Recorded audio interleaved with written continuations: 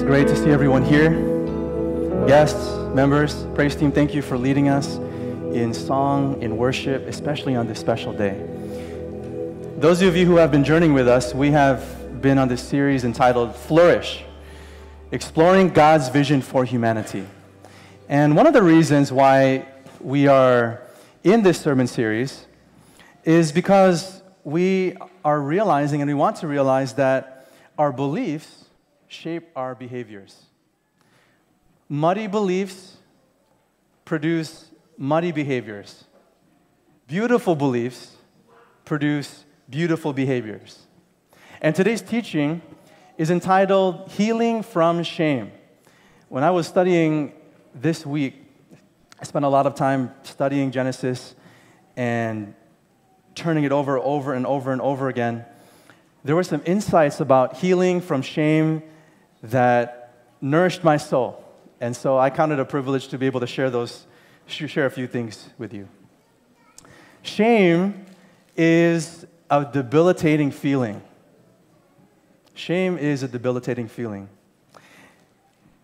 I can't speak for all cultures, but let me just share with you a few examples. Some cultures who try to teach their children to play piano, let's just take piano playing, for example. Some cultures, as a child practices piano, will say, good job on practicing piano, good job, right? Whereas in other cultures that are part of this, I don't know what you call it, honor and shame culture. I'm reading a book called Ministering in Honor and Shame Cultures to understand the dynamics of how do we understand this concept of honor and shame, right? Honoring our elders, honoring people that we respect. In other cultures, when a child plays piano, in this culture, you might get affirmation, hey, good job playing piano. In another culture, they might say, hey, how much have you practiced? 1 hour. Why haven't you done 75 minutes? In other words, what's communicated within that culture is, you haven't done enough. Right? And so the motivation might not be so much the you are progressing and enjoying, but sit in that shame a little bit, and perhaps that will motivate you to play and to practice harder, right? It happens with grades, right? Oh, hey, what's your GPA at? 3.92? Well, what can you do to get to a 3.94? Right? So there's not much celebration in that culture. And so what happens is the student or the child sits in that shame thinking, man, I'm just not good enough. I haven't tried hard enough. Let me share with you an experience of shame that I experienced, I don't know, over 15 years ago or so. I stayed up really late talking to my cousins in Berrien Springs, Michigan, and I got like 4 hours of sleep. My sister didn't want to drive. I drove 2 hours back home, and then I had to drive to work. My first job was at Old Orchard Mall there in Skokie, Illinois. Picture people, that was my first job. And I'm driving the car. I am so tired, but I need to get to work. And while I'm driving at about 25 miles per hour, I doze off because I was so tired. And the next thing you know I open my eyes, boom. I hit someone in front of me, and that person hit the person in front of that person. And you know that feeling when a dog is guilty and they put their tail between their legs and they look down and they can't look at you? That's how I felt when I called my mom. Mom, I just got into an accident and I injured the car. Shame and guilt is a debilitating feeling. In this morning's teaching, we want to answer 3 questions. 1, what is shame? Number 2, how should we not heal from shame? 3, how can we heal from shame? So the first question is, what is shame? So before we learn about shame, though, what we need to do is to discover the place where shame does not live, okay? Where does shame not live? Where is the place where shame is absent? So I want to invite you to turn with me. We're going to be in our Bibles in Genesis chapter 2 and 3. If you don't have a Bible, you can pull it up on your phone or your tablet. We even have the entire passage that I'll be teaching from on the bulletin in the front and the back. So we're in Genesis chapter 2. We're starting there. And we're trying to answer this first question. Where is the place where shame is absent? Notice verses 23 and 24. God sees that Adam is alone, and he says it's not good. He needs a helper. He creates a woman, and notice what Genesis 2:23 says, the man said, this at last is bone of my bones and flesh of my flesh. She shall be called woman because she was taken out of man. And then verse 24 says this, therefore a man shall leave his father and his mother and hold fast to his wife, and they shall become one flesh. The phrase hold fast is the word cling. It means to cling. Like let's say that two lovers haven't seen each other for 3 months, and they were just recently married, right? They haven't seen each other for 3 months. And finally, the plane lands, and the wife is waiting there at the gate. And clinging is when the two lovers who haven't seen each other for 3 months embrace. So that's what cling means. So good to see you. All right? So that's the idea of holding fast, clinging, embracing. And then he uses this term, one flesh. What does one flesh mean? It means united. Okay, I'm not talking about the airlines. I'm talking about coming together. United is like two pieces of metal that are welded together. The first man and woman experience permanent and inseparable love. Like you can't separate them, right? Notice what the text says in verse 25. And the man and his wife were both naked and were not ashamed. I mean, we know what naked means, right? The other meaning for naked, other than physical nudity, is this: to have no barrier of any kind. There is nothing between the first husband and wife.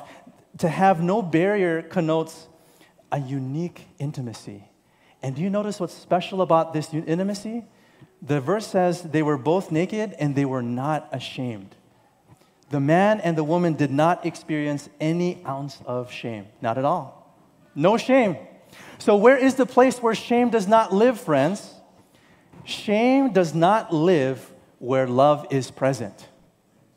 Shame cannot live where love is present. Love has no shame.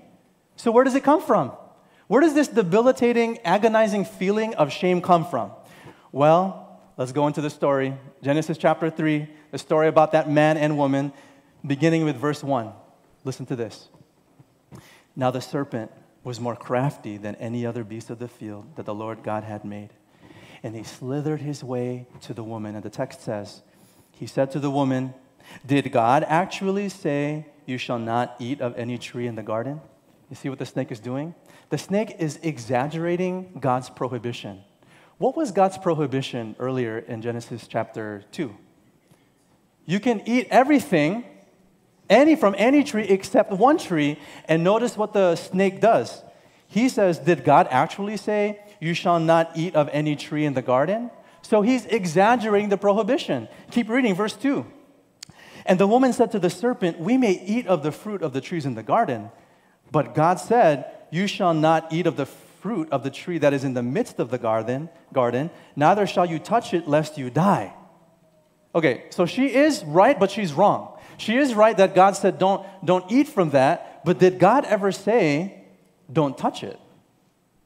So the snake exaggerates, which then causes Eve to exaggerate.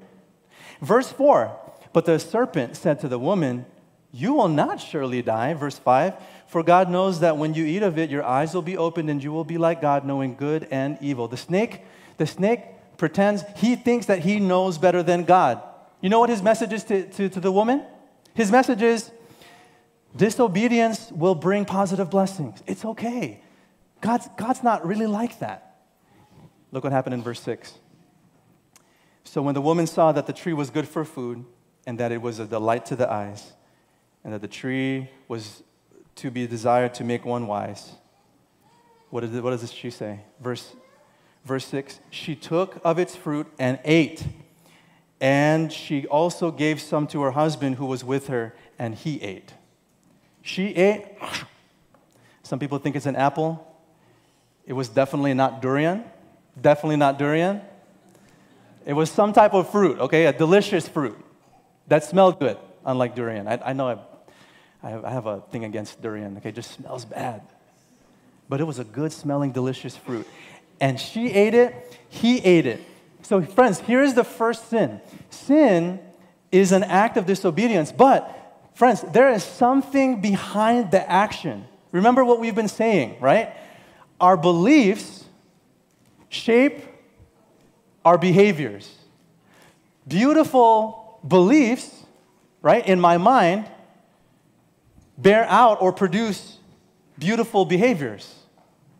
But wrong beliefs produce wrong behaviors. So what is the wrong belief that produced the first wrong behavior in the woman? What was the belief? Not just the behavior, which usually we'll focus on, hey, you haven't been behaving well enough. Shame on you. We focus on the behavior, but there is a belief behind that behavior. And what was the belief that produced this kind of behavior? It's in verse 1. Genesis 3, verse 1. Now the serpent was more crafty than any other beast of the field that the Lord God had made.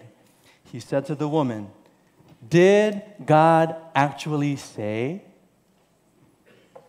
Did God actually say? The snake lies and exaggerates about God's prohibition. And what is he trying to do? The snake is trying to paint God as an unfair and stuffy God. He says, hey, did God actually say that? That was his first 4 words that came out of his mouth. Did God actually say? Why is he doing that? Because he is trying to insinuate that God is not really a loving God. In other words, the snake is saying, if God was really loving, then he would not restrict you. If he really loved you, if it is true that God is love, then he wouldn't restrict you. And notice what this one author by the name of Sinclair Ferguson says in his book, The Whole Christ, about the snake's lie. I love this. He says, the lie from the snake was an assault on both God's generosity and his integrity. Neither his character nor his words were to be trusted. This, in fact, is the lie which sinners have believed ever since. The lie of the not to be trusted because he does not love me, false father.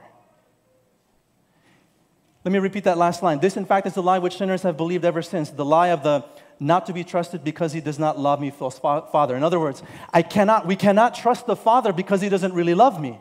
The snake says, come on, guys. Come on, Eve. Woman, listen. God can't really be trusted because if he is really loving, he would not withhold any tree from you. And what the snake does is that he plants the wrong belief in the woman. God is not loving, right? And that wrong belief sprouts a wrong behavior. I reject God. Are you following what I'm saying? So the wrong behavior was caused by a wrong belief about the character who God was. That was the serpent's main target. Not to just attack the woman, but to attack the character of God. So the behavior of sin and rejection is actually rooted in the belief that God is not loving. That's where the behavior comes from. You know, according to Barna Research, I've said this several times the last few years. Barna Research Group, a Christian organization that studies sociological data in this country, the number one reason Generation Z, those born between 1999 and 2015, any Gen Zers here? Got any Gen Zers here? All right, I'm definitely not a Gen Zer. The number one reason Gen Z reject God is this, and here's the number one barrier. They say, I cannot reconcile how a good God can allow evil and suffering. Thus, many people, they reject God because they have a dark belief about God's character. That if God was truly loving, he wouldn't allow all this evil and suffering in the world. And so the rejection of the idea of God or even Christianity or even religion is based on a false belief that the God that is behind this belief system is not light, but he's dark. Are you following what I'm saying here? Think about, now, let me get a little bit personal here, okay? Please don't shout the person's name out. Think about your most recent enemy, okay? Maybe a social media enemy, family enemy, friend enemy, some type of enemy. Think about your most recent enemy. The reason why you are allergic to him or her is because you believe that he or she wants to harm you, right? You might be right about your villain's character, and I want to be sensitive to to those who have been victims of pain and abuse and hurt, I want to be sensitive to that because sometimes we are right that, yeah, I shouldn't be receiving this. This is not good, right? You might be right about your villain's character, or you might be wrong about the villain's character. Whether or not, okay, whether we are right or wrong, the result is the same. We reject our enemy's behavior, right? Because we believe that they don't really love us. Therefore, sin is the rejection of God that is based on a misunderstanding of his character of love. Let me say that again. The reason why we reject God, the root reason, is not only because we don't want to behave better, it's because we actually have a misunderstanding of what his character is like. And the question is, what happens when we reject God? The story says here in verse 7 of chapter 2, Genesis 2, verse 7, then the eyes of both were opened after they ate the fruit, and what happened? They knew that they were naked. They knew it. The man and woman lose their innocence. They are now aware that they are naked. The man and woman experience feelings that they have never experienced before. They were experiencing bliss in the garden with God. Now they're like, whoa, this feels so strange. Guilt, oof. Shame, oof. I remember, we have some members here, Uncle Dan, Auntie Marge. I remember flag football, okay, at Andrews University. I was on an intramural team. Dan Dizon Jr., okay, he was the quarterback, and I was one of the receivers playing. Last chance for us to win the game, okay, last chance. And for some reason, the defender left me open, and I got a clear path in the touchdown lane, and then he threw me the football, and I positioned my hands to catch that ball. I caught it, but guess what happened? It slipped through my arms. We were excited to win that game. You know that feeling of a dog when he's guilty, when the tail goes between the legs and looks down and can't look at his owners? Friends, that's exactly what I felt like. I have to face Dan and face all my friends because I just dropped the winning touchdown. Friends, I was ashamed to face my team. And that's what the first man and woman feel. They feel overwhelming guilt and shame. They have their tails wagging between their legs. What is shame? New Oxford American Dictionary says, shame is a painful feeling of humiliation or distress caused by the consciousness of wrong or foolish behavior. Biblical worldview, how does the Bible define shame? It's the bitter feeling that we experience when we reject God's love and his commands. So, what is shame according to the Bible? Shame is this agonizing feeling that we experience when love is violated and rejected. Question number 2, now that we feel this, how should we not heal from shame? Notice what Adam and Eve do. Okay, notice what the first man and woman do. Okay, just a few more verses here, then we'll land this plane. Notice verse 7. Then the eyes of both were open, and they knew that they were naked, and what did they do? They sewed fig leaves. Those were big leaves, right? Large leaves. They sewed them together, and they made themselves loincloths, or like an apron. So the man and woman, they feel unbearable shame. They try to cover their shame with fig leaves and loincloths. And I love what the Message Bible says. Eugene Peterson says this. He says, this is the translation, they sewed fig leaves together as a makeshift clothes for themselves. Do you know what the word makeshift means? The word makeshift means serving as a temporary substitute or sufficient for the time being, right? It's like if you cut your finger and it's a really deep cut, it's like putting a Band-Aid, a makeshift solution, for the permanent solution, which is to go to the urgent care and to get stitches for the deep cut in your finger. Adam and Eve have a makeshift solution. They decide that they are going to create makeshift clothes, temporary clothes, only to serve as what we call a temporary coping mechanism, right? They want to cope through this because they're like, I've never experienced guilt and shame before, so let's create a temporary solution to kind of ease our consciences, okay? So how do they cope with shame? What is this temporary solution? It's avoidance. This is how they cope with the shame. They avoid. Look at verse 8. And they heard the sound of the Lord God walking in the garden in the cool of the day, and the man and his wife hid themselves from the presence of the Lord God among the trees of the garden. I mean, to even think that they could hide, behind the bushes, like that God wouldn't know that they're there. What was Adam and Eve trying to do? They were trying to run from God. And friends, the reality is that when we experience guilt and shame, the best thing to do is not to run from God and to run from help, but rather the best thing to do is to run to God and get help. And so my encouragement to us would be, don't avoid help, don't run and run away from help, embrace the help. Okay, embrace it. And I've shared this before, but one of the best decisions that I made last year was to get counseling for myself as I learn how to work through issues. I know that in some cultures there's a stigma of, you go to a psychiatrist or a counselor or a therapist, you're wacko. It's not true. I think I'm of sound mind, at least when I look in the mirror, I think so.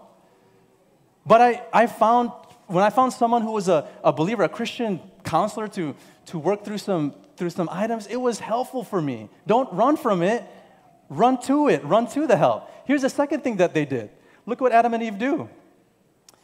Verse 9, but the Lord God called them to the man and said, where are you? Verse 10, he said, I heard the sound of you in the garden, and I was afraid because I was naked and I hid myself.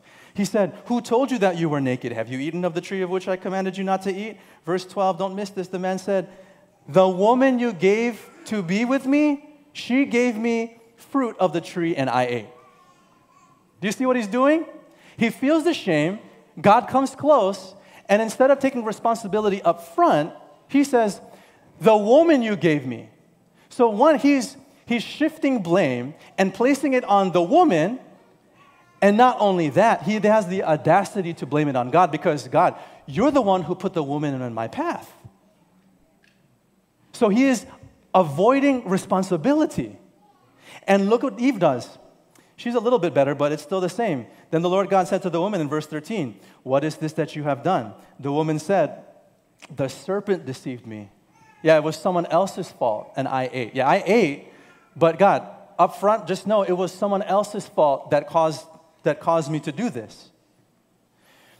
The man and the woman accept blame, but the first thing they do is shift blame to other people. Friends, when we experience shame, and even if we are culpable and guilty, the faster that we accept responsibility, the faster our healing. So question 2, how should we not heal from shame? Don't merely cope with shame and avoid help and responsibility. Last question, how can we heal from shame? How can we heal from it? God lists a few curses, one curse to the serpent, one curse for the woman, one curse from the man. And one of the most hopeful passages in all of Scripture are these last two verses. Verse 20 of chapter 3 says this, the man called his wife's name Eve because she was the mother of all living. God said you're going to be fruitful and multiply. They sinned, they felt ashamed. And what happens? Adam believes the promise that even though we have messed up, I'm going to change your name to Eve and we're going to still fulfill that promise. What's the lesson in there? That even though we've messed up and we feel ashamed for the things that we have done, if we believe God and His promises, He can cover our shame and give us hope for tomorrow. But here's the last verse before we close. Verse 21 says, and the Lord God made for Adam and for his wife garments of skins and clothed them. I love what Victor Hamilton says in his commentary on Genesis. This verse serves as a contrast between verse 7, the covering of fig leaves, versus the covering with tunics of animal skins. The first is an attempt to cover oneself. The second is accepting a covering from another. The first is man-made. The second is God-made. Adam and Eve are in need of a salvation that comes from not inside themselves, but from without. God needs to do for them what they are unable to do from themselves. What's the point? True healing from the shame that you and I experience does not come solely from within. True healing comes from without. There is a place, on one hand, there is a place for support and therapy and counseling. There are strengths in modern therapy today because it helps me understand myself And it also helps me to know that there's someone on my side who's willing to listen. I have a counselor. But a few weaknesses of modern therapy and counseling today is this. One, I don't really understand the depths of myself. I start to learn more about myself, and I'm like, man, that's a little bit darker than I thought I was. And where did that darkness come from, right? So one weakness is that I really don't understand. I'm actually worse off than I think I am. But the second problem and one weakness is that I'm not always going to have a counselor with me. An outside source helps. And so, friends, to only sow fig leaves, and cope with shame is a temporary fix. But to receive outside intervention provides a more permanent antidote to our shame. And so here's the last question. How is God going to heal us? You know, like Adam and Eve, we try to cover our shame with temporary clothing. What does God do to solve this problem? The text says that He clothed them. And the question is, what did God clothe them with? A few thousand years later, there was someone who was prophesied to come. And Isaiah 53 talks about this suffering servant. He was known as the Messiah. And the text says, surely He has borne our griefs and carried our sorrows, yet we esteemed Him stricken, smitten by God, and afflicted. He was pierced for our transgressions. He was crushed for our iniquities. Upon Him was the chastisement that brought us peace. And with His wounds, with His trauma, with His shame, we are healed. Jesus experienced the infinite pain of shame so that we can be healed. And please follow the history of Jesus. Jesus, when He's here on this earth about 2,000 years ago, He quotes Isaiah chapter 61, and he quotes this in Luke, and He says, and this is how He starts His mission, the Spirit of the Lord God is upon me, because the Lord has anointed me to bring good news to the poor. This is what I'm going to do. I'm going to sacrifice myself and bring healing to those who experience shame in this world. Jesus fulfills His mission. Jesus is crucified. And friends, question for you, what was Jesus wearing when He was crucified on the cross of Calvary? Criminals who died by crucifixion were naked to humiliate them, which means that Jesus lost His garments. And why would Jesus lose His garments? Because in the same chapter that He quoted in Isaiah 61, verse 10 says this about the Messiah's plan. I will greatly rejoice in the Lord. My soul shall exult in my God. For He hath clothed me with the garments of salvation. He has clothed me with the garments of salvation, which means that Jesus lost His garments so that He could cover you with the garments of His salvation. Jesus took the shame that you and I experience so that we could be covered by His unconditional love. And so how do we heal from shame? We don't only cope from within. We receive from without. We take the robes of His garments, which allows us to know that we are loved and cared for, even as we are experiencing the guilt and the shame of our brokenness. And friends, out of all worldviews and all belief systems in this world, where are you going to find a belief system that says that through faith in the Messiah, you can be fully accepted right now, even as you are going through stuff? Where are you going to find that? Because usually we go through this darkness in life. Okay, we experience this, and we think, well, it's until I get rid of this darkness in my life, then I'm going to be accepted by God and the people. But Christianity says, right now, through faith in Christ and what He's done for you, you can have full acceptance without shame, even as you're dealing with the shame that you're going through. And that's what Jesus has to offer. I'm going to invite Pastor Rodney up. I'm going to participate in our communion service, okay? As we remember what Jesus has done for us on the cross of Calvary. The good news is that we don't have to live in the shame because Jesus took the shame upon Himself to give us the freedom of His healing and His truth and His life.